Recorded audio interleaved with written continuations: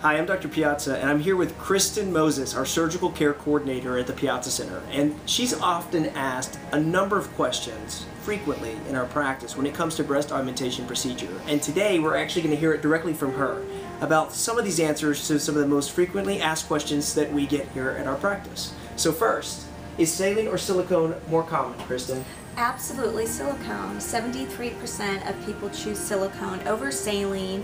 They're more natural looking and more natural feeling. What about when it comes to having your implants replaced every 10 years? That seems to be a common myth or a very current question that we get.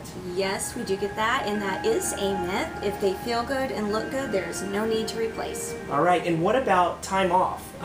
There are some myths that patients need to take 8 weeks off, or they need to not do any exercising. What is your philosophy and our philosophy at the practice? Well, we believe in active recovery, and you will be back to work in 5 to 7 days. Complete recovery is about 6 weeks.